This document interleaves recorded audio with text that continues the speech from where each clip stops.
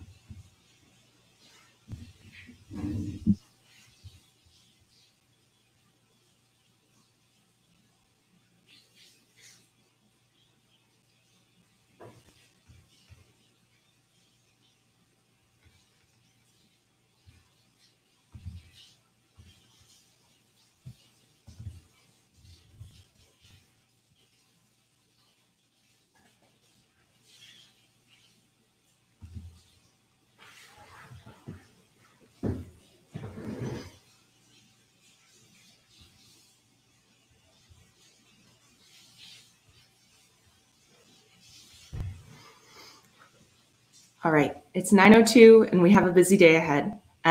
So I just want to say welcome everyone, or welcome back to the Nilearn Dev Days. So this has been a 4-day event. This is the final day of that event, the Nilearn Scientific Day. And we have a lot of, I think, really exciting talks lined up. But before we get started with those, I just wanted to provide a little bit of an intro, particularly for folks who may not have had a chance so far to participate in the Nilearn Dev Days or may not be totally familiar with what Nilearn is. So let me just quickly share my screen.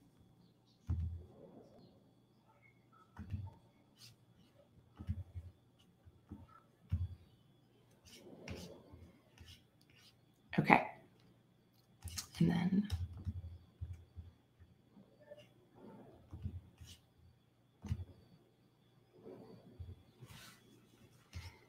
perfect. All right. So as I mentioned, today's the final day, but you may be asking, I heard about this event. I'm really excited for it, but I don't really know what Nilearn is. So what is Nilearn? Nilearn is a toolbox designed for machine learning for neuroimaging data in Python. It's been around for a little while now, and it's gained quite a bit of traction in the community for this use, and also for handling neuroimaging data a bit more broadly for things like plotting as well. It was first released in 2014, wherein it was primarily based on work from the parietal research team at INRIA. Since then, however, it's grown to a community of over 100 contributors located around the world.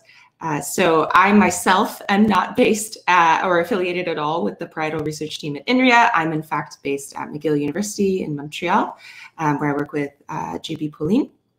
And so it has at least hopped an ocean, but I think it's in fact hopped several oceans, and we're very lucky to have gotten such a broad contributor base around the world who are all really invested in seeing this tool grow and develop. So this tool's been around for a little while. Why did we decide to hold the Nilearn Dev Days now?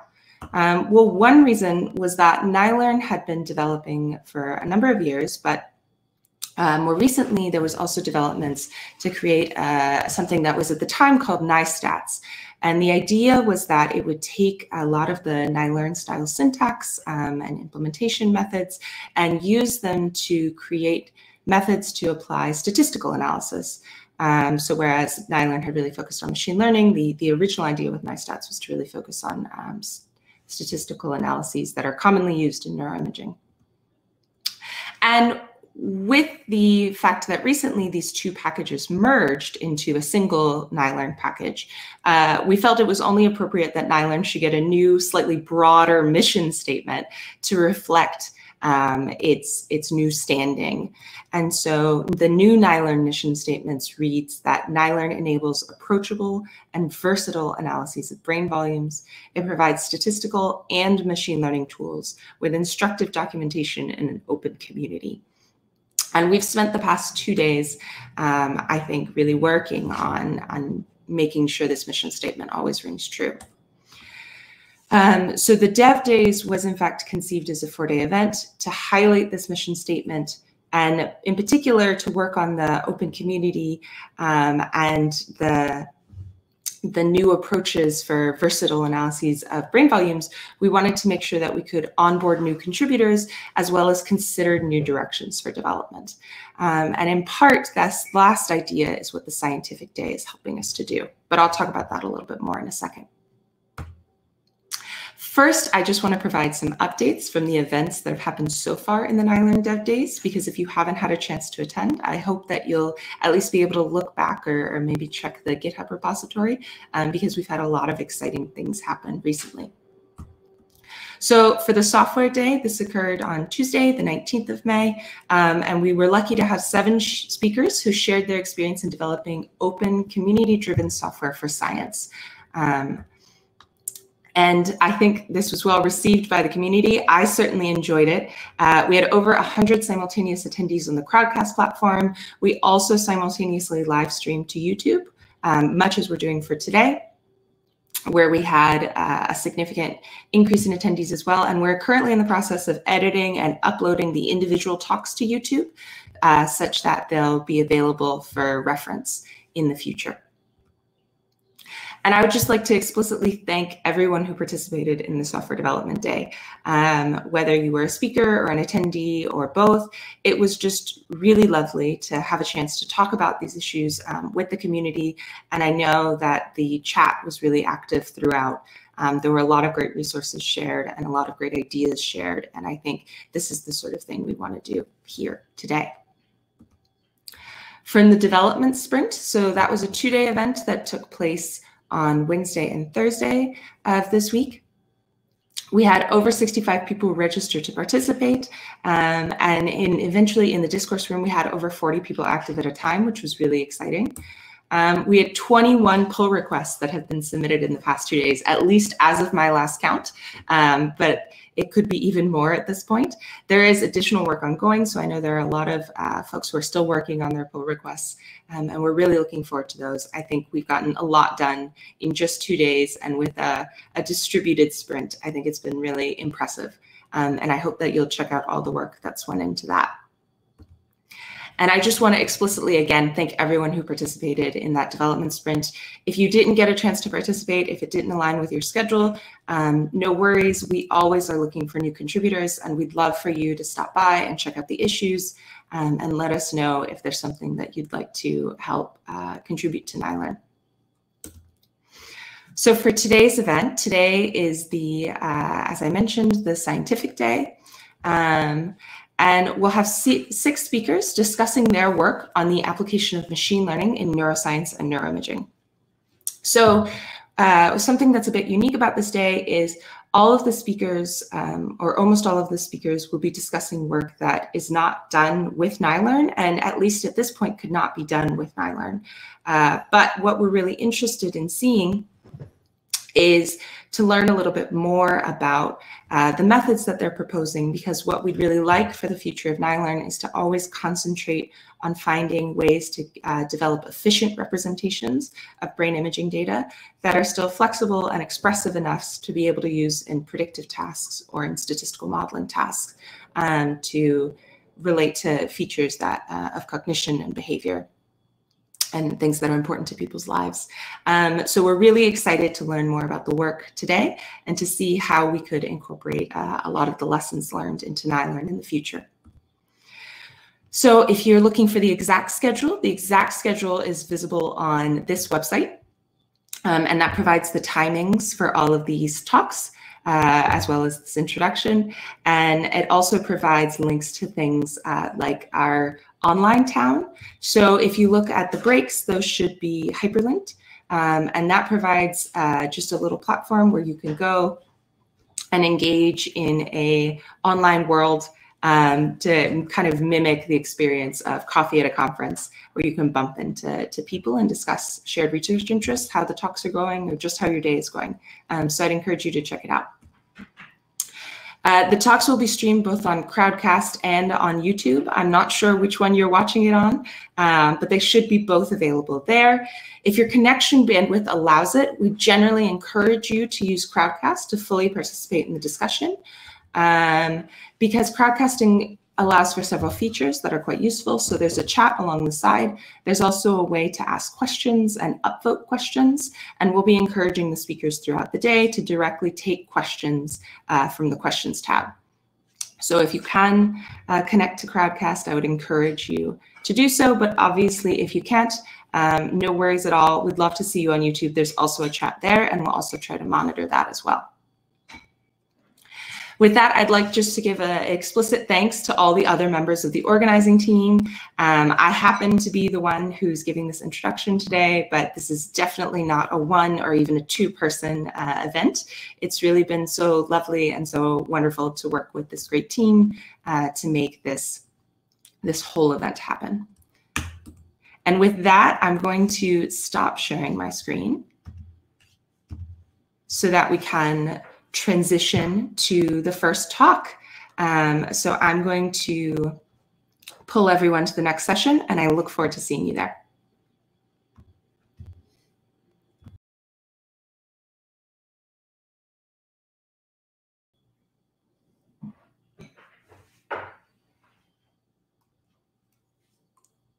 Hi again, everyone. I'm just going to quickly pull the speaker on screen.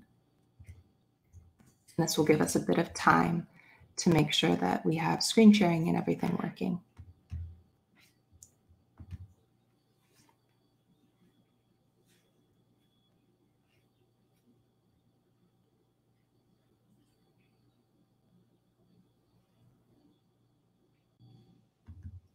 Hi, everyone. Hello. Can you hear me? Yes, perfectly. Great. Awesome. So if you just want to share your screen. Yes, absolutely. You might hear a little one as well at one point in the talk. Oh, it's perfect. Awesome. Can you see my screen? Yeah. Yes. So I'm going to focus on that. And then, okay. And we have this went even more smoothly than I expected. So we have just another minute until I'll get you started. Perfect. But thank you so much. My pleasure.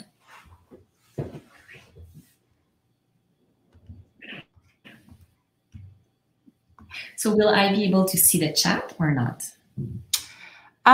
So you should be able, it depends on how you shared your screen, I suppose. Okay. But on the Crowdcast window itself, the chat should still be visible.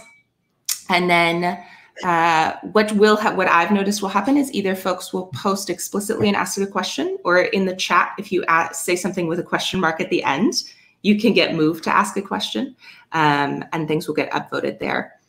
So if there's anything pressing, I can jump in and let you know. But for the most part, we'll assume that we can do questions at the end. Okay, perfect. Well, I mean, so I think that the second part is really what Gail wanted to see. So I think that sounds good. We need to get up to there. So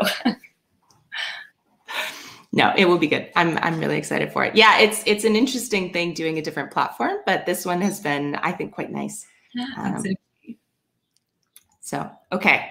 So we're at 9:15 and it looks like folks have shifted over. So I just want to quickly say we're so delighted to have Dr. Sylvia Villeneuve here today. Dr. Villeneuve is an assistant professor at McGill University in the Department of Psychiatry. She's also an associate member of the Neurology and Neurosurgery Department. She holds the Canada Research Chair for Early Detection of Alzheimer's Disease. She's a member of the Prevent AD Research Program and an associate member of the McGill Center for Studies in Aging at the Douglas Research Center. And we're so delighted to have her here today to talk about her work predicting functional brain imaging in preclinical Alzheimer's disease. Thanks a lot for the introduction. It's really a great pleasure to be here today, and I'm very glad to start this very exciting day, I have to say. So in my lab, what we do, I mean, it's quite an early lab. We started about 5 years ago, is that we're really interested into trying to identify individuals that will develop Alzheimer's disease dementia. So we know that the disease starts many, many years before people start to express these cognitive symptoms. And if we want to find ways to try to slow down or stop the disease, we need to be able to identify these individuals, both to put them into clinical trial, because we need to test medication on the one that will eventually develop Alzheimer's disease dementia.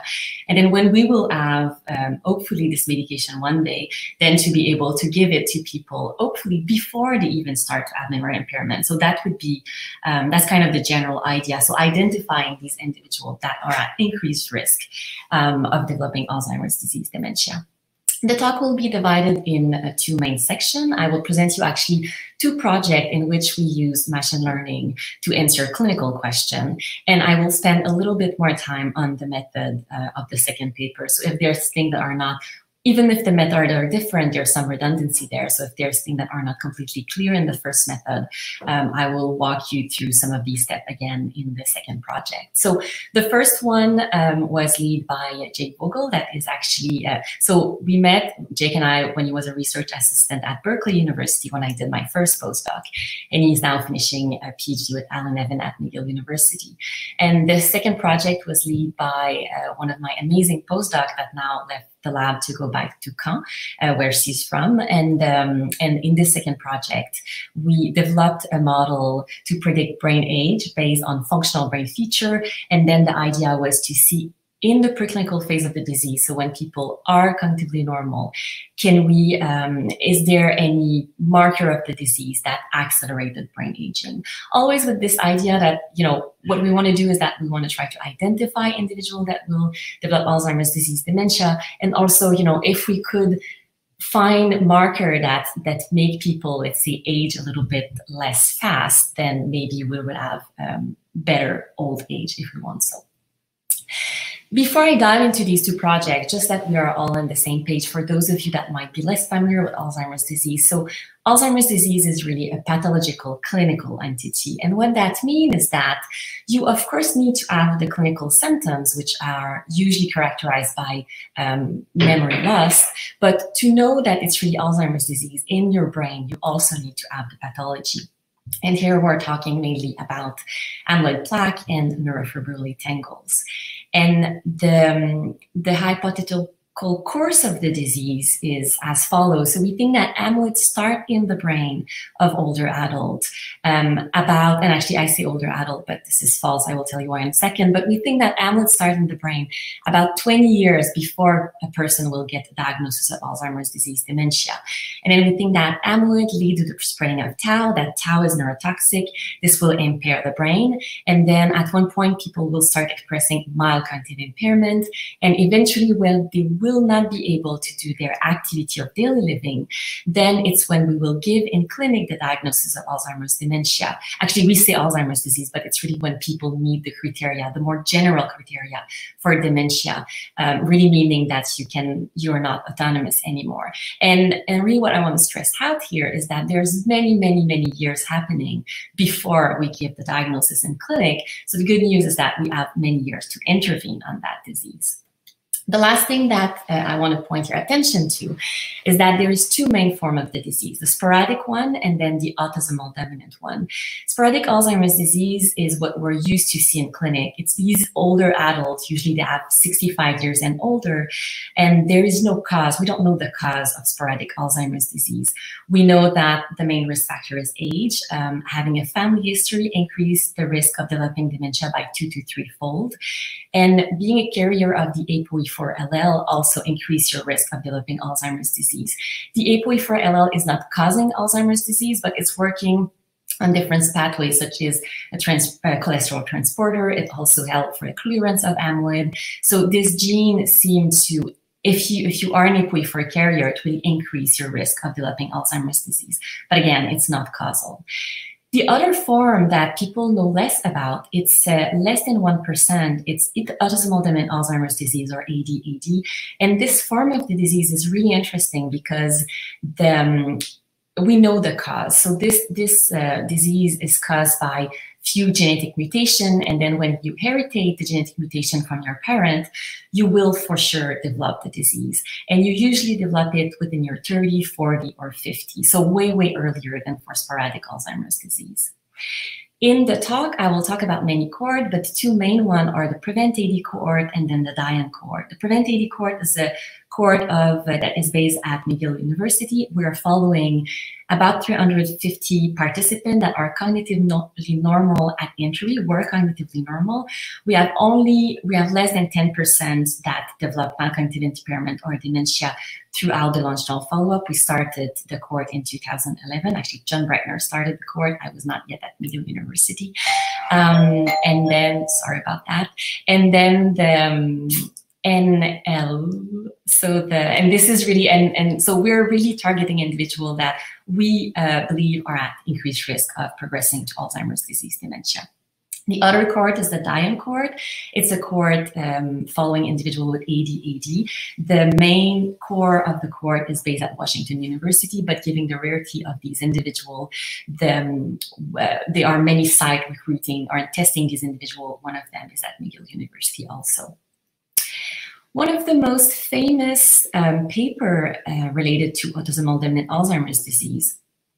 And this is important because this years to estimated symptom onset that I will describe in 1 second is what we try to predict in our first predictive model that was conducted by Jake Vogel. And so in individual autosomal dominant Alzheimer's disease, as I told you, if you have the genetic mutation, you will develop the disease.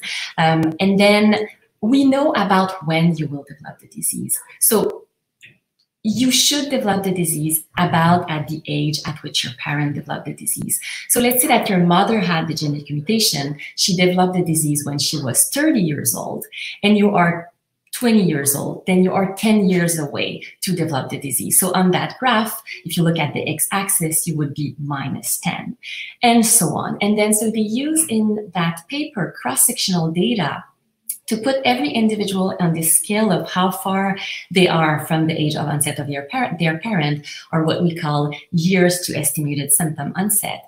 And what they did is that they looked at the different trajectory of the different biomarker. So every line here represents a biomarker of Alzheimer's disease. So for example, we have cerebrospinal fluid, amyloid beta, the yellow line that we think is about one of the markers that we can capture first as being abnormal within these individuals. And we think that this biomarker is abnormal about 20 years before their expected symptom onset. Again, we would love to do that using predictive model and then using longitudinal data, but these data don't exist yet. We're working on acquiring them. So one of the first things that we did when I arrived at McGill University looking at the Prevent AD cohort is that we asked the question, well, is this a relationship between the age of the person and then the age of the parent that here we call years to estimated symptom onset? Is this related to any biomarker in the Prevent AD cohort? And then what we found is a weak but significant relationship between estimated years of onset and abnormal level of amyloid within the CSF, cerebrospinal fluid. When we saw that, we said, well, you know, it's not that strong, so let's ask for other cohort. We replicated that finding in other small samples, and a few years later, now we have PET imaging in a subset of that cohort. We replicated the finding again using PET. But, you know, the association is there, but, you know, is it strong enough to say that if you have someone in front of you in clinic, you will use that score to try to, you know, predict how abnormal the amyloid is in the brain of that person? Looking at that graph, well, I mean, I don't think so. I wouldn't trust doing that. So we also found association between this estimated years to symptom onset and some functional and brain feature. And then what we decided to do, because we had more participants, is that we decided to try to create a predictive model to see can we actually create, let's say, a brain signature and then predict this estimated years of symptom onset based really on functional resting state data and then structural data. And then to walk you quickly through the processing method, what we did is that we took all the resting state data, pre-processed them using NIAC, then segmented the brain in 443 cortical regions, from which we extracted time series in each of these regions, and then we created a correlation matrix for every single participant. For the structural MRI, so we segmented the brain using STM12, and then just process them using kind of a regular VBM pipeline in order to get probability map. And then really the outcome here is really that we, based on that, we extracted gray matter volume in these 443 cortical region. And the important part here is that what we did is that we used these now 887, because we include also the total intracranial volume, these 887 brain feature as our predictor in our model. So we built a predictive model based on these functional and then these structural brain feature.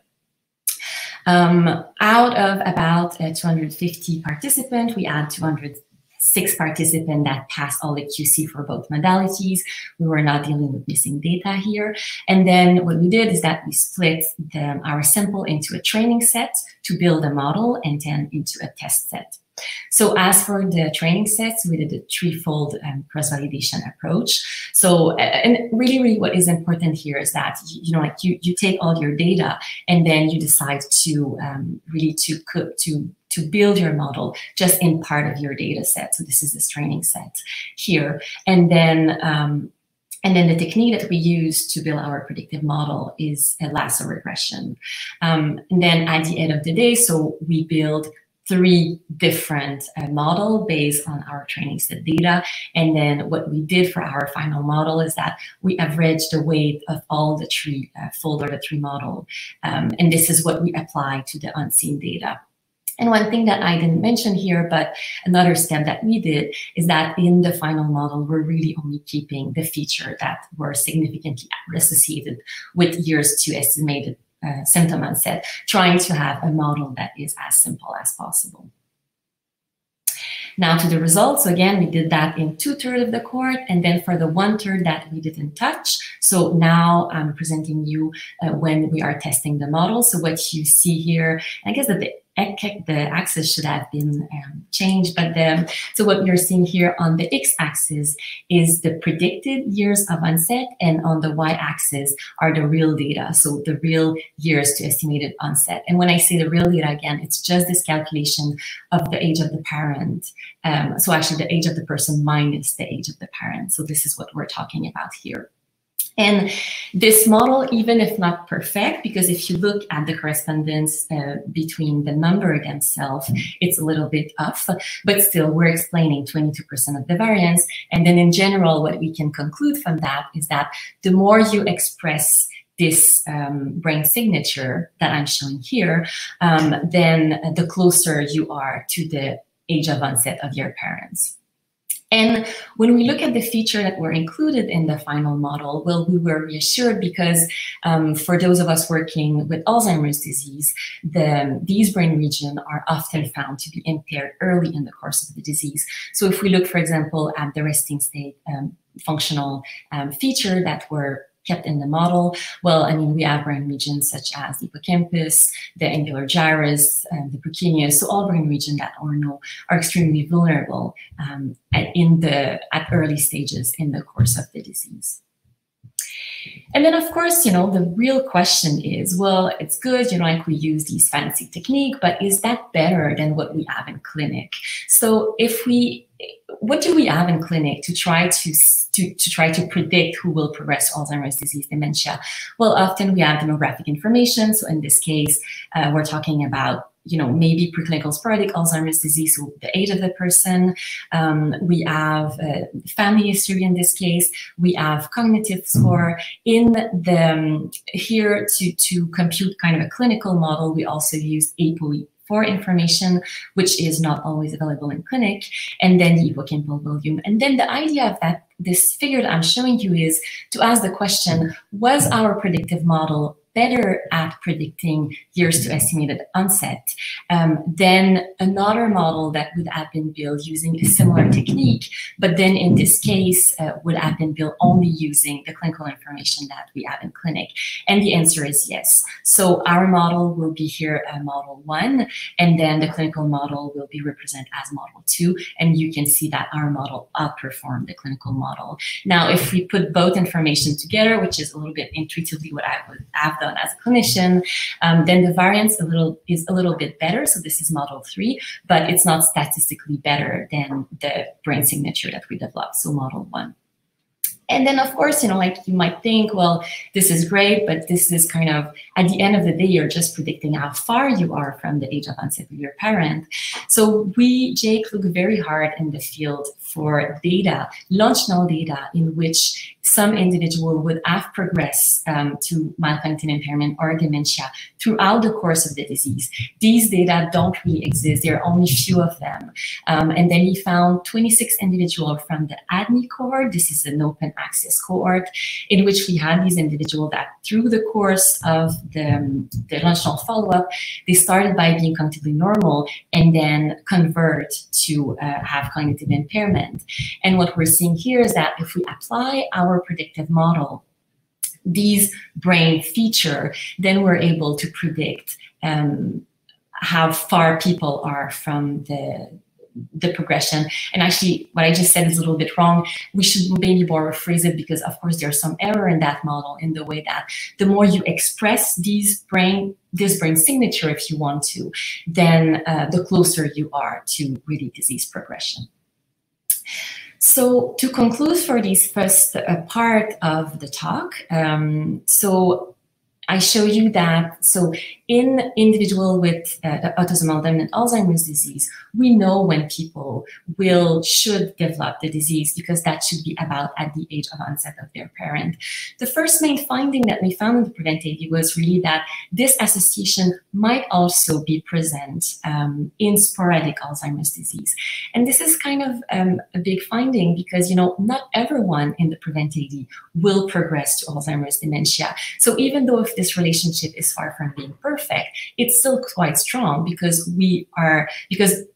while having some non-progressors, some individuals that are not in the preclinical phase of the disease in the PREVENT-AD, we're adding really a lot of noise to our data set. So if we find this relationship, and then we found it using correlation with amyloid in different sample, and then using predictive model, looking at structural and then functional brain feature, and probably even more importantly, using a completely different data set, and then asking a little bit a more different research question, which is really eventually what we're trying to get at: who will convert and when, then this model was working. Now, before I conclude really on this first section, I just want to do a little plug-in. We are working very hard with the Canadian Open Platform Initiative, so Julie Pauline, Alan Evan, to put the PREVENT-AD data open access. It is a long process. It took about a year just to reconsent most of the participants. If you look at the openpreventad.loras.ca website, you can find MRI and sonographic information on about 200 participants.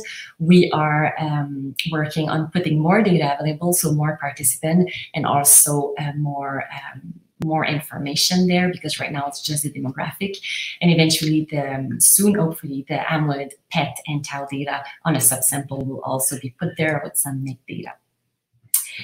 Okay, so second project. So all the project that we do in the lab, we do it really in a collaborative way, because in the lab we have individuals that have a lot of skills in method, and then we also have individuals that are more clinician, for instance. So so when I say in the lab, it's the lab and then outside of the lab, because one person that advised us on the two projects on the method part is Etienne Vachon-Presso, and he's actually a faculty at McGill University as well. So in this second project, the idea was really to build a model of brain age that worked across lifespan. So that was the first challenge, and based on functional brain feature. And why functional brain feature? Well, it's because we think that we might be able, in the preclinical phase of the disease, to capture functional change before structural change. And then the second part of that project was really to test, is amyloid and then some genetic variant related to accelerated brain aging. And this project was led by Julie, again, so a previous postdoc in the lab. This idea of building a model of brain age is something that I wanted to do for many, many years, with this idea that I've always been intrigued by the fact that not everyone seems to age at the same pace. So it's very impressive when you have someone in clinic in front of you that is 7 years old, but look physically, but also cognitively, just like if we were like 50 years old. Well, just after that person, you have another person with the same age, and then this new person look way, way, way, way older. And often when you do the cognitive testing, this person look on the test is way worse as well. And in fact, there have been some twin study where they looked at twins, and then they asked people to rate the age of the person based on the wrinkles and things like that. And then the twins that was looking older often had more cognitive impairment. And in the Longchamp study, the twin that was looking older was dying, had higher chances to die in the course of the Longchamp study. So really suggesting that, we have our biological age, we have our chronological age, so when we were born, but this biological aging, how fast do our organ age, this seems to be important in order to live well longer. To give you an example, here are two brain of individuals from the PREVENT-AD study that have about the same age. Both are cognitively normal. And then what you can see is that the person on the upper part have a brain that look way younger than the person on the lower part. On the lower part, there is a lot of atrophy. For those of you who are not used to read these scans, if you look just at the size of the ventricle, the ventricle are really way larger. And then there's also more atrophy within the temporal lobe. And so in order to target this question of chronological versus biological aging, few labs, or actually more and more labs in the world, have developed model of brain age. And then these predictive models usually use structural features. In our project I'm going to present, we decided to go with functional feature again, because we think that they might be earlier marker of Alzheimer's disease. And what the literature is suggesting is that if you have Alzheimer's dementia, mild cognitive impairment, or other condition, often you will show accelerated brain aging. Here is one study that I want to give you a little bit more example about. I think it's very interesting for the topic of the talk. So if you look at the panel on the left, the groups are split into cognitively normal individual with mild cognitive impairment, that are again split in two based on who stayed stable throughout the course of the study. It was Longchamp study, and then who through the course of the study progress to Alzheimer's dementia. And then the final group is this group of individuals with Alzheimer's dementia. And then what they're showing here is that even at baseline, when everyone in the group of stable or progressor MCI were considered as having mild cognitive impairment, the one that eventually progressed to Alzheimer's dementia were already showing accelerated brain aging when compared to stable MCI. So suggesting that maybe this accelerated brain aging is a biomarker of disease progression. And what you're showing on the right, what I'm showing here on the right is a paper from the same group that worked a lot on that topic in the field of Alzheimer's disease. And then again, they are showing that individual with mild cognitive impairment, so the progressor Alzheimer's dementia, are showing accelerated brain aging over time. And then what this figure is adding is that if you are a carrier of the APOE4 allele, so again, this genetic risk factor for the sporadic form of the disease, then your brain is even aging even faster. So it's kind of a two-hit effect. So you have the disease that make your brain age faster over time, and then having this APOE4 allele also accelerate this brain aging. Now, really, the research question that we'll target in a second is, well, what about if you look at cognitively normal individual? Can we see accelerated brain aging related to Alzheimer's disease risk or causal factor? And, you know, that question might look trivial because you think, oh, well, you know, like they already did it in the NCI and then so on and so on. And then why always targeting to these little individuals? Well, there is about 1/3 of older adults that are aged 65 years and older that are walking down the street with a brain full of amyloid. So, you know, targeting really these individuals and then trying to stop the disease is probably not that trivial. So for the first part that I will show you is really how did we develop the model. And again, it's important to stress the fact that we wanted a model that spanned across life, so not just an older adult, which would probably have been easier to do. And this idea is because we want to also test some association within the Diane study. And as I told you before, these individuals are way younger. So we add, after QC and things like that, we grab data from many different data sets. And then for the project, the final data set on which we created and tested the model was 1,340 individuals. And then what we did in the first step is that we split the data into 3 groups. So the training set was really used to build the model. And then after that, to make sure that we were not overfitting the model, we used the validation set. And I will walk you through that in more detail in a second. And then only when the model was final, we passed actually months developing the model. And only when the model was final, we, what we said, we called open the envelope and then test if our model was working in the test set, but also test our research question within the test set. And we never tweaked back the test set. We just worked with what we had, and this is what will be eventually published. It's in preprint right now. To walk you quickly through the method, so the scan again, so now we only have resting state fMRI in our predictive model. They were processed again using YAC. We use a different parcellation, so we use the Peterson, the Power and Peterson Atlas, and we extracted time series within each of these parcels. Now we're talking about 239 nodes. Created again correlation matrices for every participant. And from these correlation matrices, we computed using the Brain Connectivity Toolbox 26 graph metrics. And then before developing our neural network, we did a first step in which we looked at actually all of the 26 graph metrics and tried to predict using a support vector machine and then also regression tree assemble, which of these features might actually be the best predictor of chronological age. And I will spend a little bit more time on that within the next slide. But the idea was just to have a general idea in order to rank the feature by whom would be the best predictor to feed them first in the model.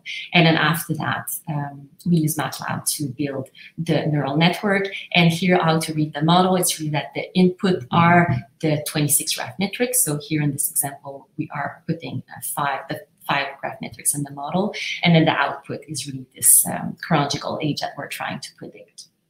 And then, so I mean, this was not done with Nilearn, but there's many steps that you can do using Nilearn function that are here in orange. Okay, so if we spend a little bit more time on the architecture of that network, so here would be an example of the simplest model that we created. So 5 feature, again, these are 5 graph theory metrics, and then with 1 hidden layer that is composed of 5 nodes. And again, we want to try to predict the output that is chronological age. And the way we decided in that study to assess the validity of the model was by looking at the root mean square error. And so the more error, the worse is the model. So if you do a very simple model, I mean, it kind of makes sense. I mean, you will add a little bit more error. Now, the best model for this in our training set would have been a very complex model. And again, it kind of makes sense because the more precise the model, the more complex the model, the better it will be at, you know, predicting the age in your participant in which you're building the model. However, the problem with that, if you take this very specified model to your training set is that it's not going to be generalizable to another data set. So it's what we call overfitting. So it's why here we took a different data set. It could have been a subset of the different data set, but here we really decided to go with a completely independent data set that was also, that had individual crossing the lifespan. And then what we did is that we test actually the generalizability of our training set within this new data set. And again, what you can see here is that if your model is too complex, it's just not going to work. So to define our final model, and then this is the model that will be used in the next step when we will test more the clinical question. So we decided to go with the model that was the best generalizable. And this would be, in this case, so 10 feature and then 2 hidden layer. And you know, I told you in the previous slide that we did this feature ranking first.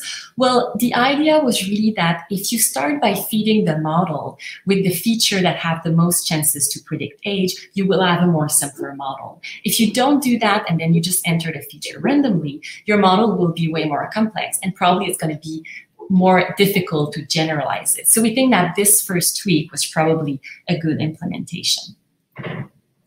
Now to the results, I mean, in the training set, so I mean, this is, I guess, less exciting because we use this training set to train the model, so of course it should work. So what we're seeing is that we're explaining 53% of the variance. What is probably more impressive is that the mean root square error is quite low. At least we were very happy about that. And again, you know, it's a model that is spanning across lifespan, so not that easy to implement. If we look at the validation set, so unseen data that were not used to train the model, again, it's working extremely well, explaining about 50% of the variance, and again, a very little, according to my understanding, no error. And then now when we open the envelope, so again, like this is completely unseen data, and then we're not deciding how generalizable is that model. It's really kind of, we are looking at that model for the first time. And we did that again, you know, like a few months after we started the project when everything was done. Well, we were quite happy about the results. So we're explaining 36% of the variance. Of course, you can see that some data sets, just as the Prevent AD, are a little bit overestimated in terms of age, but overall, you know, for a model on which we never tweaked based on previous data, we were quite happy.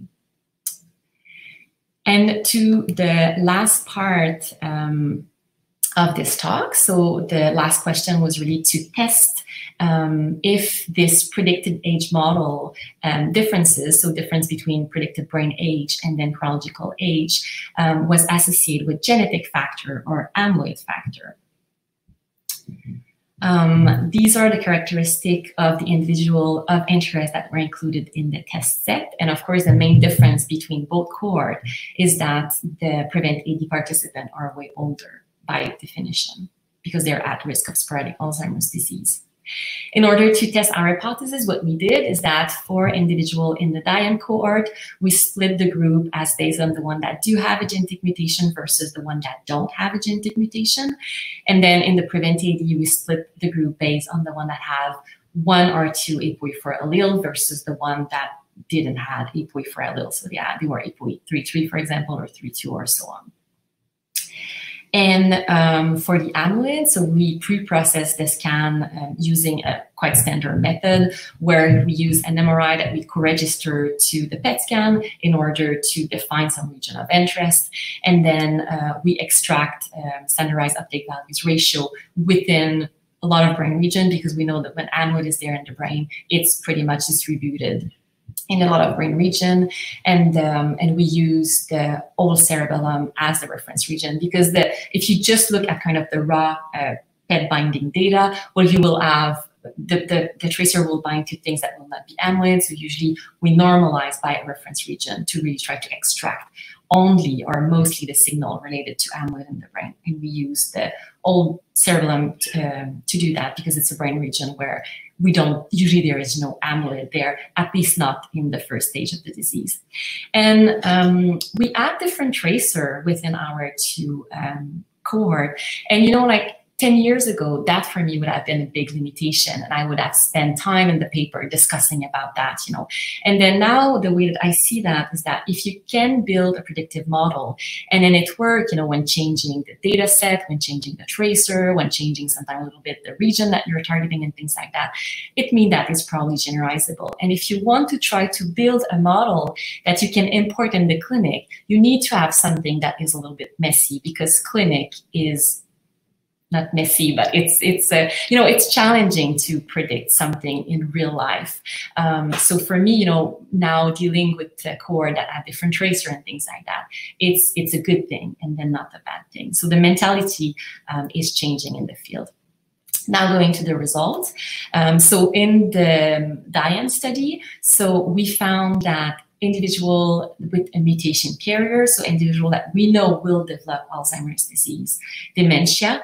And in that study, again, we only included cognitively normal older adults. So their brain was predicted as being older when compared to non-mutation carrier. In the Prevent AD cohort, we didn't found an effect of ApoE4 on this predicted age signature or model. And when we saw these results, I mean, of course, I was 100% sure that this finding in the mutation carrier was influenced by the fact that some of them already have amyloid in their brain. You know, we think that amyloid is the first marker starting in the course of the disease. So I was really sure that amyloid was driving this effect. And I was extremely, extremely surprised when I saw that it was not the case. So here, when we split the group of mutation carrier based on the one that don't have amyloid and then the one that have amyloid, the one that don't have amyloid, that is in the middle here in the lower panel, they also have this accelerated, brain aging. So suggesting that it's not necessarily amyloid that is causing that finding. And then again, in the Prevent AD, no association with amyloid. And then because we were quite surprised about that finding, we decided to look at amyloid as a continuous variable. So looking at it as an association between this predicted age difference and amyloid as a continuous variable, really asking the question, well, maybe, I don't know, like the one with high level of amyloid will drive this association. And again, it was not the case. So to conclude on this last part of the talk, so we were able to create a model of brain age based on functional feature. The individual with autosomal dominant Alzheimer's disease that were mutation carrier, they had accelerated brain aging compared to the non-mutation carrier. And if you're asking your question, who are the non-mutation carrier? Well, it's just that when you enter that study, you need to have a parent with autosomal dominant Alzheimer's disease. If you heritate from the gene, you are in the mutation carrier group. If you don't heritate from the gene, then for sure you're not in the preclinical phase of Alzheimer's disease because you're too young. So you're in the non-mutation carrier group. So a perfect group control, actually. And then this association was not accounted for amyloid in the brain of the mutation carrier. If we go back to this hypothetical model, I mean, it challenged it. And what it suggests is that maybe actually, in fact, differences or change in resting state functional connectivity happened prior to amyloid deposition.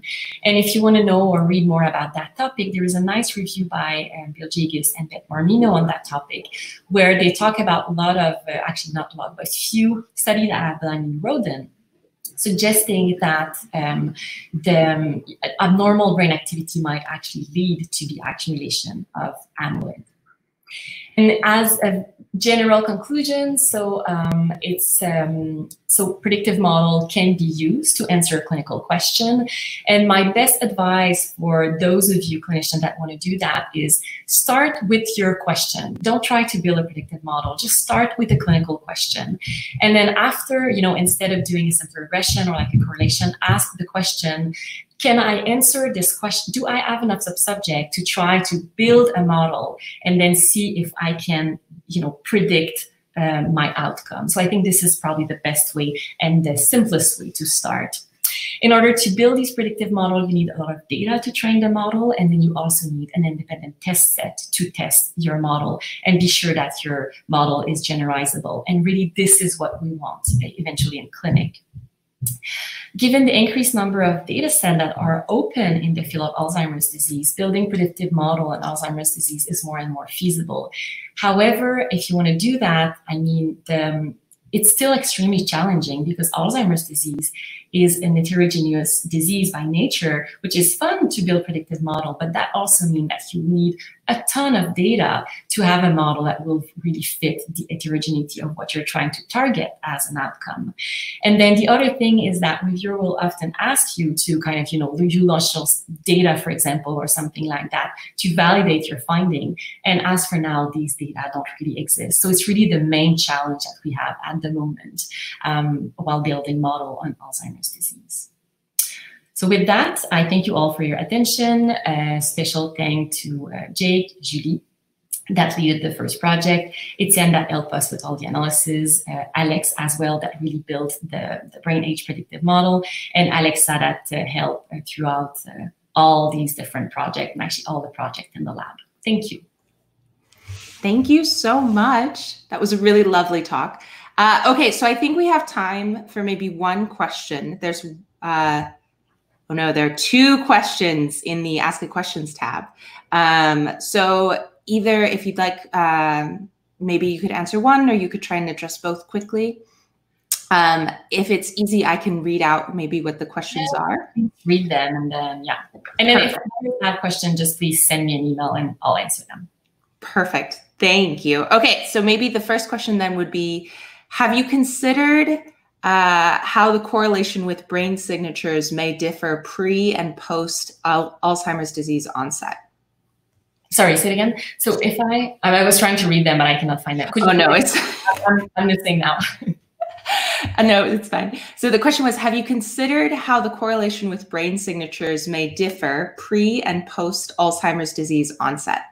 Yeah, absolutely. So what happened with Alzheimer's disease onset is that, of course, like the brain signature would be way more important. But I think that at one point, because all the brain is so destroyed, I think, there would be kind of this curve where at first the brain signature is hard to implement, like it's hard to find it, right? And then after that, the more the disease progressed, and the more people will express it. And then at one point, after the diagnosis of Alzheimer's disease, dementia, my guess is that the brain is kind of so atrophied at that point, so messy, that maybe then it's kind of harder again to find this brain signature. But this is just, a thought, but something to be tested for sure. No, I think that's really, that's a promising perhaps area for sure to think about. Okay, I just want to say there are a few more questions, but I don't think we'll have time to get to them. I will make sure they get to you.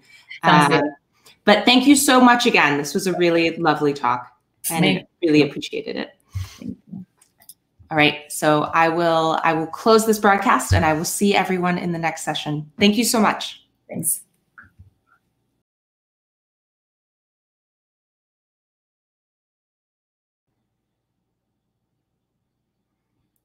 Hello, everyone. All right, I'm just going to invite our speaker on stage.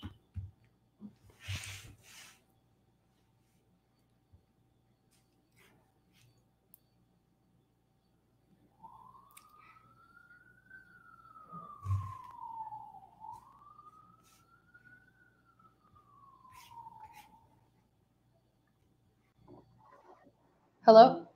Hello. Is the sound working? Yes. Okay. Perfect. I'm gonna start the PowerPoint and then share my screen. I think that's the right order. I think so. I think that would be perfect. Sorry, it's slightly different with every software. So yeah.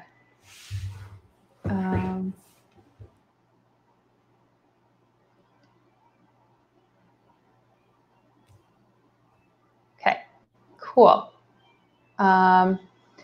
So I'm going to turn on the pointer and then I think we're good to go. Nice. All right, so I'm going to focus the screen on you, on your slides rather. Okay, perfect. And then I just want to quickly introduce, we're so delighted to have Dr. Carsen Stringer today. So Dr. Stringer is a group leader at the Howard Hughes Medical Institute Genelia Research Campus. She did her postdoctoral work there with Marius Pachitariu and Carl Svoboda. And she previously did her PhD work at the University College London with Kenneth Harris. And today we'll be hearing a little bit from her about her work on RasterMap, which is a manifold embedding algorithm for large-scale, high-dimensional data. So thanks so much for being here. Thanks for having me. I have the Crowdcast open on another screen. Wait, can you hear me? Yes. Sorry, I have the Crowdcast open on another screen, so I should be able to see questions, but also I'll let you moderate too. Perfect. Yeah, and if there's if you want to stop, we can you can stop at any point for questions, but I can, if there's anything super pressing, I'll let you know, like if your sound cuts out or something. Cool. Thanks. Okay. So I'm interested in how the brain encodes the visual world and how it internally represents behaviors. So to understand how neurons work together to build these types of representations, we need to record many neurons. So I've worked on developing tools to record thousands of neurons simultaneously in the mouse brain. And so I'll tell you a little bit about those tools, and then I'll describe kind of the scientific results we found with this large-scale data. In particular, that neural responses to visual stimuli were high dimensional. And then also, now that we know that the structure of neural activity is high dimensional, we developed an algorithm that exploits this structure called RasterMap to be able to visualize large-scale data. So to record many thousands of neurons in mice, so you basically make a small window here in the mouse skull. And this, I know you're fMRI people, so I'll just say quickly, this is kind of a chronic prep. So the mice live with this little hole, and we record many days. So they live the rest of their life like this, and it's not too mean. So basically, we're able to record using this technique called calcium imaging with a microscope over this little hole. And these neurons are expressing proteins that light up when calcium comes into the cell. And so you can see these cells lighting up here. So that's when they're firing. So that's what one of these recordings looks like. And so many people just record from maybe one plane, one field of view, but we zoom out and we record from many planes simultaneously in depth through the mouse brain. And so we're able to, there's a trade-off, we're only able to record at 3 Hertz, but that's sufficient for the types of questions that we're trying to answer. So what does this large-scale data look like? So I'm going to show a video on the right of the data. Each of these squares is one of these planes in depth. And then this upper square in the upper left is the image that's being flashed on the screen in front of the mouse at the same time. And then you can see what the mouse is doing down here. So it's free to run on a ball, you'll see.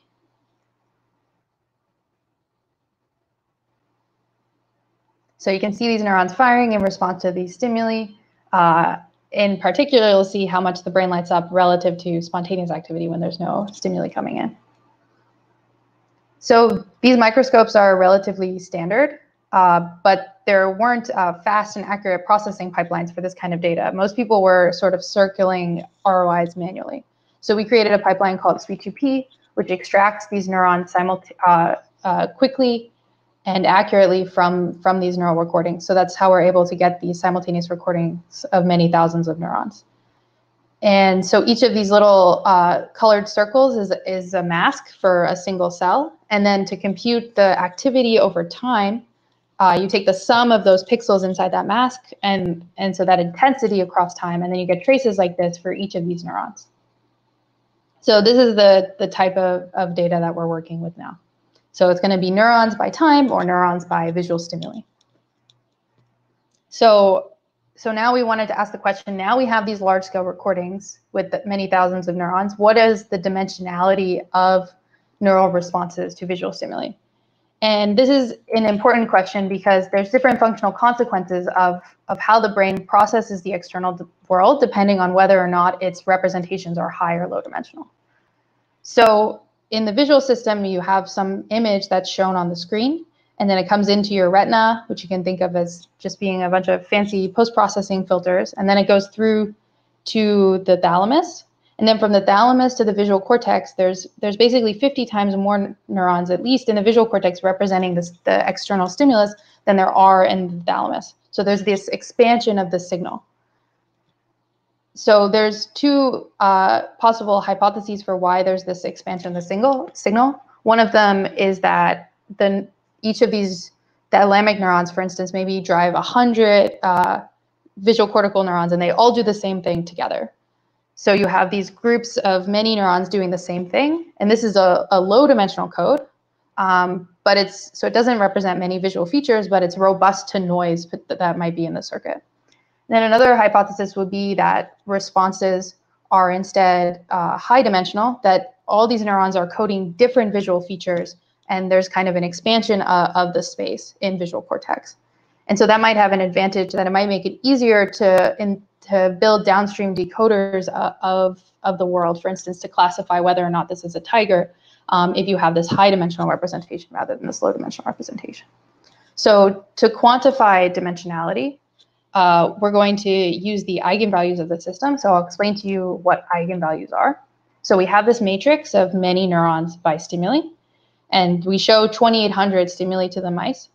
And we show them twice, so we're actually doing a cross-validated technique to do the principal components, but I'm not going to go into how that works. You can ask me about it offline.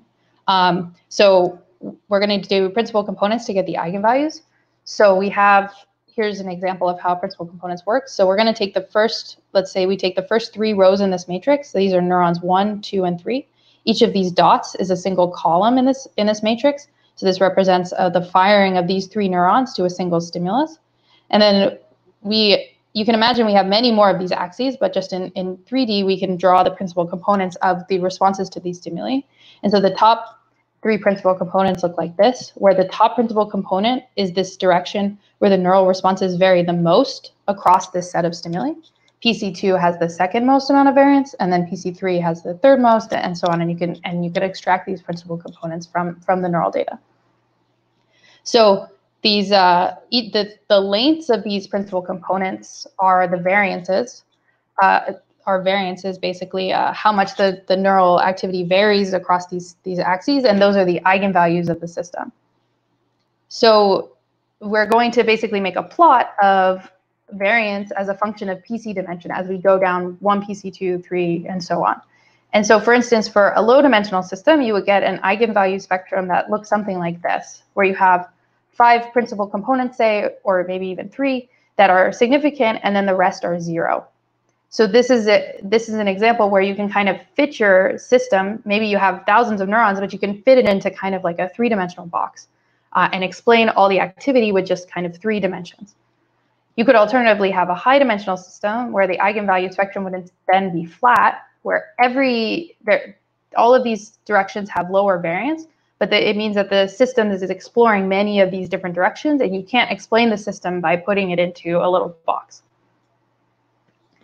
So I'll give you 2 examples of a low-dimensional and a high-dimensional code to kind of make this more clear. So an example of a low-dimensional code would be these tuning curves here, these wide tuning curves, where this is a 1-dimensional stimulus, and we have the responses of each of these neurons, which are colored in different colors.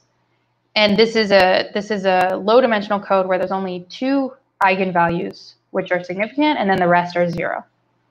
And if we take a random projection of this neural activity, so we just take 3 dimensions out of the 1,000 neurons that we have, then we get something along the stimulus dimension that's like a circle.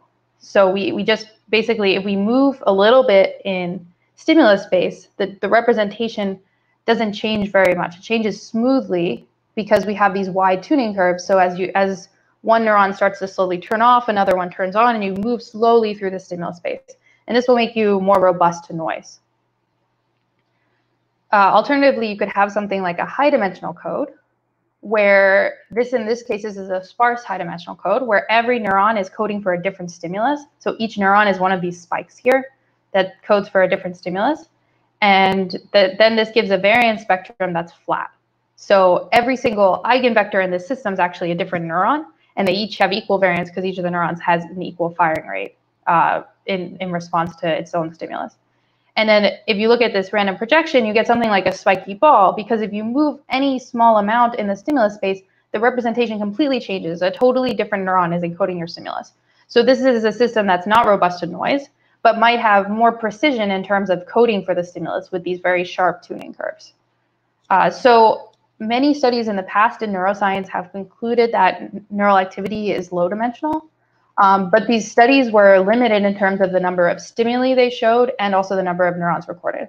So now we have the ability to record this many neurons and show many stimuli. So we're going to try to answer this question in our large-scale data and see what is the eigenspectrum of these neural responses. And what we found was that the neural eigenspectrum was neither of these. It doesn't look like it's a few values and then goes to 0. It also didn't look like a flat line. What we found instead was that the eigenspectrum decayed like a power law of 1 over n, and to the alpha where alpha is 1, so this is approximately 1 over n. So this is a high-dimensional code. We can't fit this code into a box, but it's also not a flat, totally decorrelated code. These neurons also covary together within this stimulus space. So for instance, a majority of stimuli are going to kind of activate the neurons along these top principal components. And then there will be subgroups of stimuli that kind of drive these smaller principal components of the neural activity. And I'll show you an example of a 1D model with a power law so you can kind of get an idea of what this might look like. So this is an example of a 1D model that has this eigenspectrum. And what you can see is you're still able to move along this 1D space, and you have it maintains this global structure kind of, but you have these kind of finer scale details that are able to be represented with these higher principal components that are non-zero. Whereas in the case of a low dimensional code, you don't have any weight in those principal components. So what we think this power law eigenspectrum is doing is it's kind of balancing two goals of the neural code. So one goal is to have as much capacity as possible. You want to encode as much information about the visual world as possible, and this will make it easier for downstream decoders to be able to kind of pull various features that they want to use to do computations. But at the same time, you don't want to be so high dimensional and sparse and decorrelated like this code, where you lose your smoothness of the representation of the visual world. So an example of a code that kind of doesn't have this smoothness would be like a deep neural network that's susceptible to adversarial attacks, if you've heard of those. So you change a single pixel, and then the network might say that this is a different species, like it's a fish instead of a cat. And so these are examples of networks that aren't robust to these small perturbations, but ideally the brain is robust to these kinds of small perturbations, where you change a pixel in your visual field, hopefully your perception of the world doesn't change. So we think kind of neural activity is kind of in this sweet spot between being as high dimensional as possible while still maintaining smooth representations. So I'm just going to stop briefly here, and if anyone wants to ask questions about this part before I move on to how we visualize this type of data. I think I can see a question here. Oh, sorry, that's from before.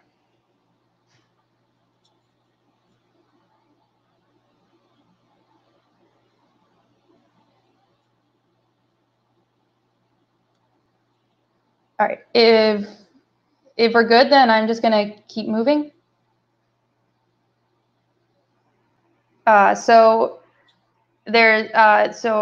Okay, sorry, I got a thumbs up. Okay, so there are other types of high dimensional data that also have this power law decay.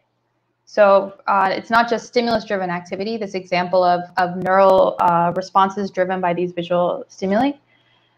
There's also spontaneous activity, which is activity we record in the absence of external visual stimuli.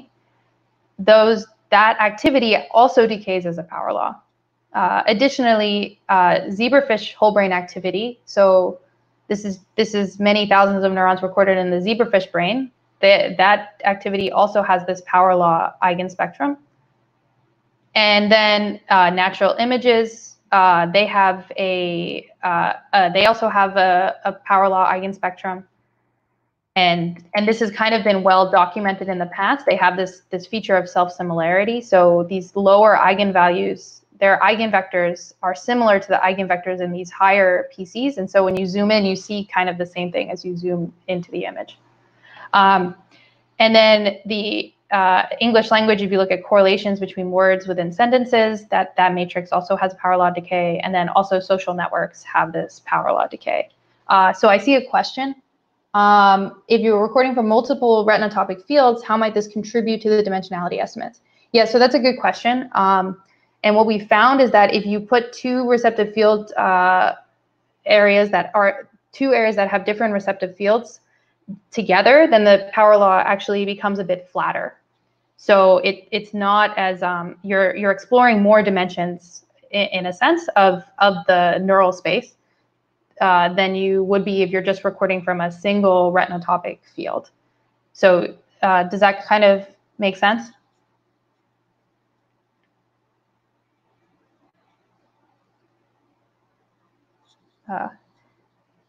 Okay, I'm just gonna keep going because I think there's a bit of a lag with my computer looking at the question. Okay, so so what we want to do is be able to visualize this high dimensional activity that we've seen. Yes, impact of noise is a great question, and so that's why we developed a technique to be able to try to avoid try to get rid of the impact of noise. And our technique is basically you need to have at least 2 repeats of each response to the same visual stimulus. And then you do a cross-validated principal components method where you take the eigenvectors from one set of responses, and then you compute the singular values or the eigenvalues after you project the data into those eigenvectors you found on that separate part of the data. And then, so this is a way to get these eigenvalues in a cross-validated way. And maybe at the end, I can show you a slide about that. But yeah, so that is a very important question. And something in the paper, we have several simulations of different types of noise and how they influence the eigenspectrum estimation. Okay, so in order to create, we want a plot of neural activity that's more informative, for instance, than just this raster plot where we've randomly sorted these neurons and have this time axis or this stimulus axis. So we created this algorithm, which it's an embedding algorithm, but you can also think of it as just resorting this axis here. And if you resort this axis so that neurons that are correlated to each other are next to each other, then you get something that looks much more visually, the clusters become much more visually apparent in the neural activity. So you can see groups of neurons. This is a group of around close to 1,000 neurons that are firing together throughout this recording. Raster map also is able to capture kind of these long range correlations across many neurons, so across these many thousands of neurons. And so this is a group of many neurons that are firing in the same way, and these are representing kind of being able to capture these lower dimensional principal components that have more variance in the population activity. So how does raster map kind of perform apply these constraints of this power law multi-scale constraint to this embedding algorithm? So I'll build up to it in a sense. So you can think of the first naive thing you might do is to do k-means on your data and see what the result is. So here's an example of k-means with 50 clusters on our data. And it is useful. Are you seeing structure in the neural activity? But these clusters aren't really in the right order in a sense. So if you look at a correlation matrix of neurons sorted using this k-means clustering, you can see a lot of off-diagonal structure. So we haven't perfectly sorted this neural activity in the way that we might have wanted to. And also, if we plot this sorting as kind of a snake through principal components space. So every single neuron has a weighting onto the first 3 principal components. And so that is each neuron is a single dot here. And then we draw a line through these dots. And that tells us basically the line through this embedding that we made. And if you look, this is like a tangled ball. So we haven't really kind of captured kind of the more global structure of the neural activity by just doing this k-means sorting. So You can start adding constraints to this. You can add local constraints where you basically smooth over the cluster means as you do the optimization. And this allows you to start putting things closer to each other that are more correlated to each other. You can see larger groups of neurons that have similar activity. And you can start to see this untangling. And then finally, if you apply these multi-scale constraints, where you have more of these global constraints on the activity being similar, you're able to now get these larger groups of neurons being firing together, basically being put in the same spot on the raster map if they fire together. And then this correlation matrix now looks even better. You're able to capture even more of the structure along this diagonal region rather than having more of these off-diagonal subclusters. And if you look at this snake, it's more separated along this axis, and these colors are representing different portions of this axis. So it's better preserved this global structure as well. So how do we apply these multi-scale constraints? So we're going to kind of reframe this embedding algorithm in terms of a matrix decomposition algorithm, where we model each neuron R sub k, where k is the neuron, as a function of a scaling term times a function f, which is a function of the position of the neuron along this one-dimensional embedding, and time. And we make f a separable function of space and time, where it's a sum of basis functions times coefficients, where these basis functions have these different spatial scales. So the first basis function is going to have this slow change across the manifold, and then these across the manifold embedding, and then these higher frequency ones are higher basis functions with higher n. And then the coefficients are where we enforce this multi-scale constraint, or this power law constraint. So these coefficients are forced so that the norms of each of these coefficients decays as 1 over n. So the first component has the most weight, and that's this one that changes the most slowly across our embedding dimension. And then as you increase n, you start to decrease the amount of variance that these components have. So you're trying to enforce this global similarity of neurons in the embedding space.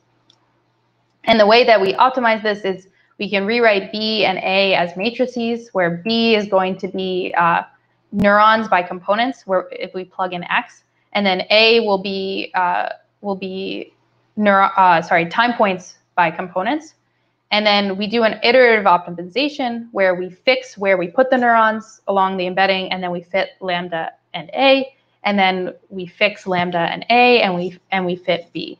And this is easy to do in closed form because we have this least squares loss function.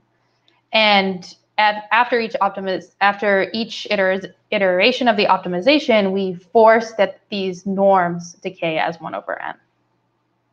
And so that's how we fit this algorithm. So let me show you some results. Basically, first, kind of qualitatively exploring this power law in the stimulus-driven activity. So we can let's look at first the top principal components of the activity. So we're going to take our neural activity and project it into the top principal components. Sorry. So we have, this is the projection of the neural activity into PC1 and 2, and we've sorted the neurons using raster map, and then we've also sorted the images. So this is, I mean, with any embedding algorithm, you can arbitrarily sort either axis. And so in this case, we've sorted each axis so that we can see kind of this coarse one-dimensional structure along this projection of the data into these two principal components. And then we can take PCs 3 through 10, and then we start to see kind of a more multi-dimensional structure where smaller subgroups of neurons are active together in response to smaller groups of stimuli. And then as we go to higher PCs, we see fewer neurons being coactive together in response to stimuli, and so on. And so this is kind of a graphical way to represent this idea of this power law, where there's this overall global structure which is driving all of these neurons throughout the stimulus space, and then there's finer subgroups of neurons that are driven for smaller groups of stimuli. And then we can also use raster map to kind of explore how neural activity co-varies with external variables. And so in this case, we're going to be looking at electrophysiological recordings done by Nick Simetz, where he recorded from 8 neural pixel probes simultaneously. These neural pixel probes are these high-density electrodes that have 384 sites each. So he's able to record 3,000 neurons simultaneously with ephys, so with high temporal precision.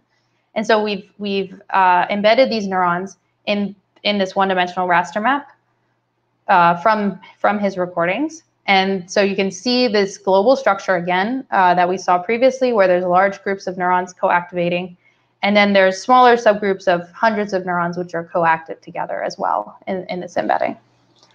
And so what we found in this work was that the spontaneous neural activity, so when the mouse is sitting in the dark, but free to run, whisk, groom, sniff, all these different behaviors, that indeed these behaviors were what was driving this neural activity. So what the mouse was doing at any given time gave us a prediction of the neural activity, and this prediction was this predicted about a third of the explainable variance in the neural activity.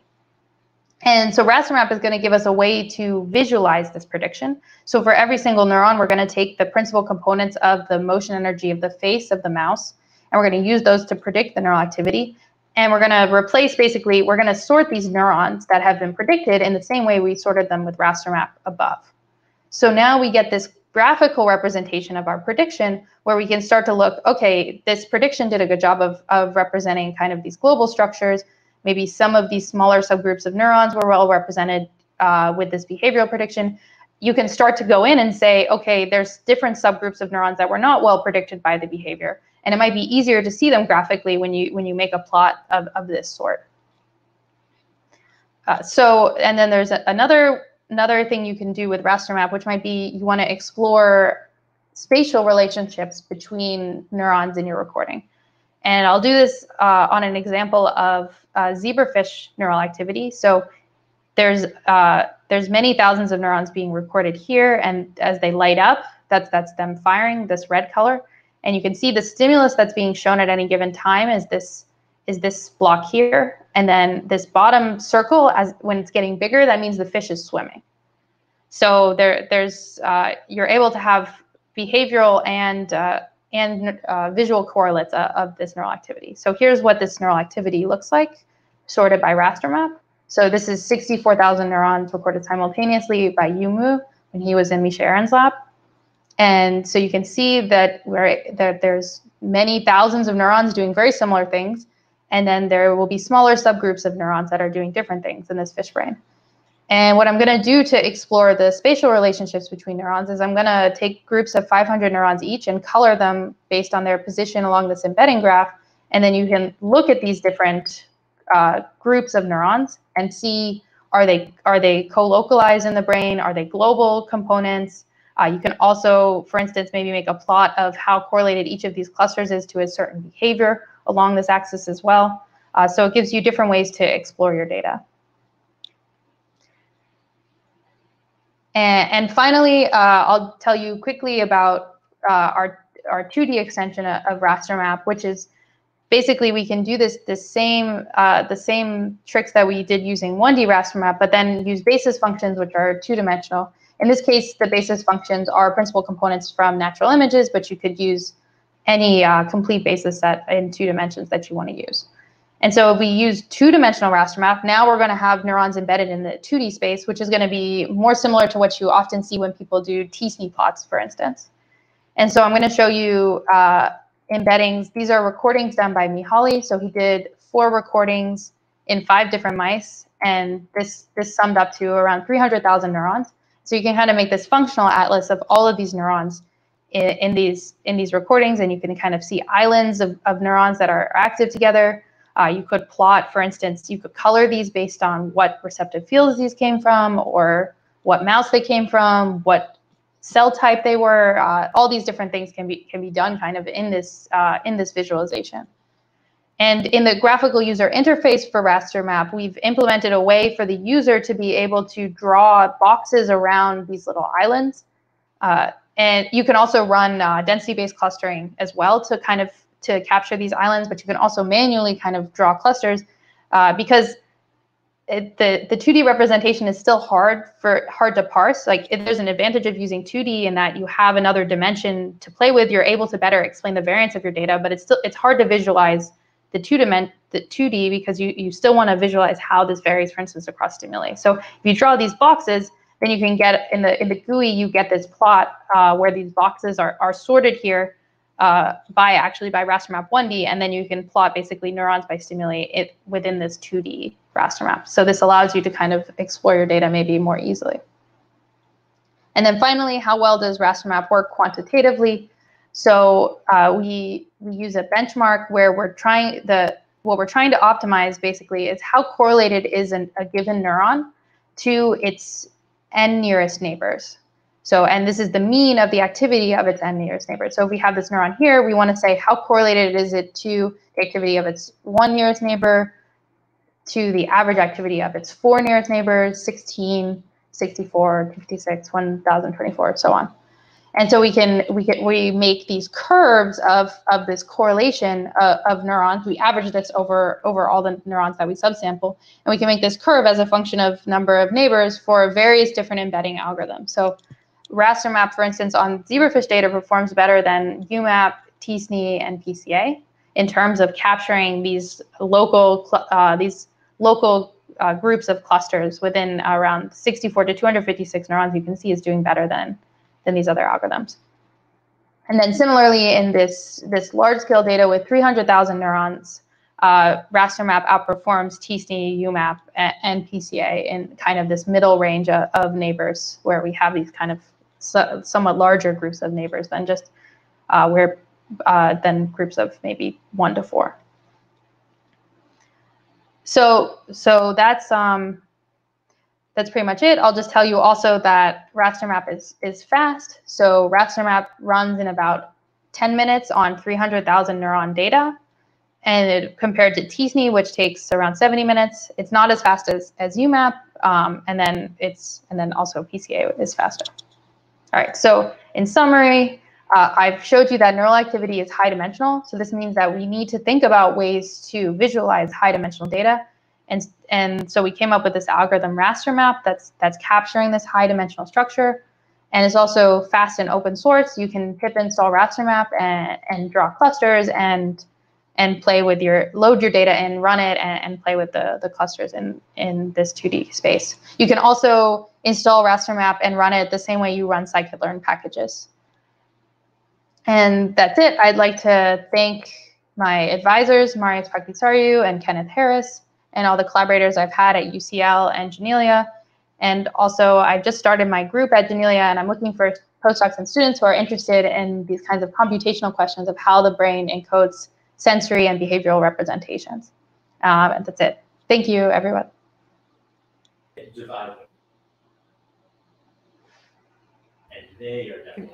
Thank you so much. That was really a lovely talk.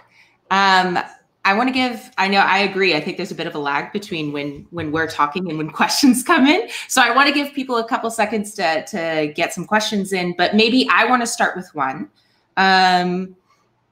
which is that, you talk about that you consciously made this open source, and something we think about in Nilearn is the usability of methods and the availability of methods. Could you talk a little bit about maybe why you made that decision and how you think having the software implementation helps with the method itself, testing the method itself? Yeah, I think that's an important component. The fact that it's the same as any scikit-learn package means that someone can quickly just plug in raster map the same way they plug in TSNE and test all these methods. And honestly, someone that's interested in embedding their data should try all these different methods because they're not that slow to run. So I recommend once you set it up for one, you can set it up for all of them. And so, yeah, I think that's a big advantage of it. And there's lots of great packages in Python that make these algorithms fast to run. For instance, this is accelerated by Numba. Mm-hmm.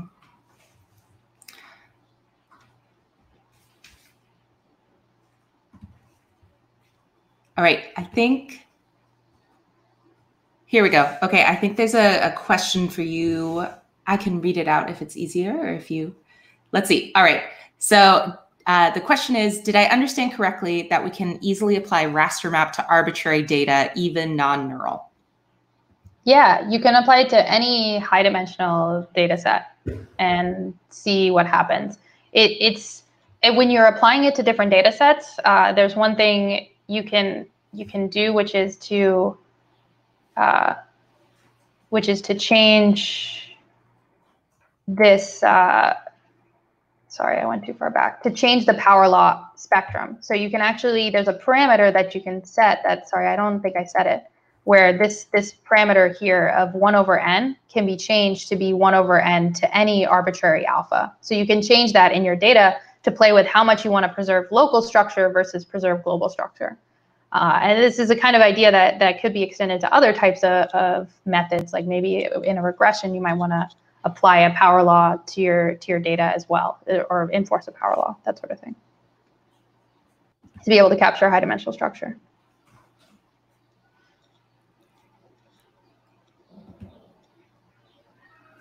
And then Eva Dyer asks a question as well, which is, I might have missed it. Do you estimate the power law from the data? No, we do not, in part because that would require the user to kind of tell us if they have 2 repeats of data, or in the case of if we're estimating on arbitrary data, we would use something where we would have to split by neurons and time. That's another way we cross-validate things. So we're not doing that for the user because that's very case dependent.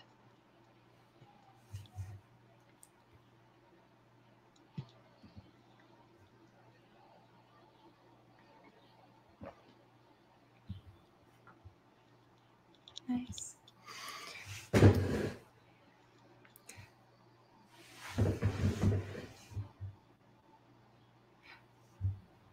So yeah, I think the other thing I find really interesting about this is the fact that you, in some ways it seems so far from fMRI data. In other ways, it seems like you could easily imagine sort of the fact that you're recording all of these planes at once in Cortex, that you're getting this large sample and you're able to look across the whole population to kind of look at these dynamics.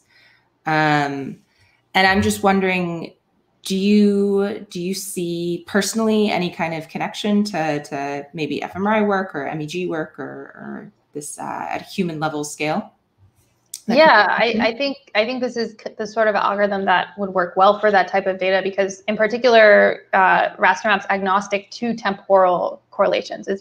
It's like PCA, where every bin is independent of another bin. It's not thinking about these kinds of autocorrelation functions. And so, in data where there's a slow time scale where you're only sampling at 1 to 3 hertz or something, then that's the kind of data that this is good for.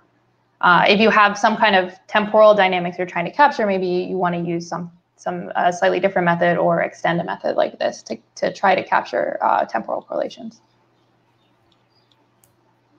Perfect. Thank you. Thanks for inviting me. No, thanks so much for coming. Okay, if there are no further questions, maybe what we can do is we'll start the break, and I just want to plug again quickly that we have this online town. So if you go to the event website and you click on the hyperlink on break, it will take you to a little portal where you can actually kind of interact in a virtual room to meet other attendees and to chat about the talks this morning, which have both been really lovely so far. And we're looking forward to the rest of the day. So thanks so much.